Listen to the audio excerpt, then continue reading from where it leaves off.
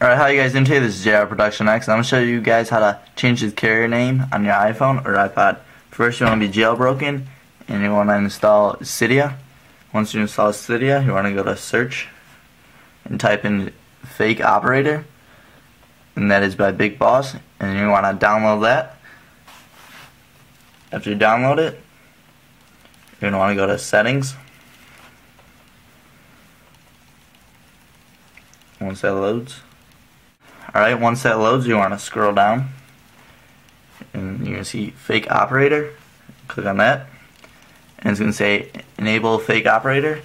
And you could also change it, so you put whatever you want right there, and then once you have it, just click on, and there you go, it changes. Just a quick little tip, hope this helps, and this is JR Production X, signing off. Bye bye.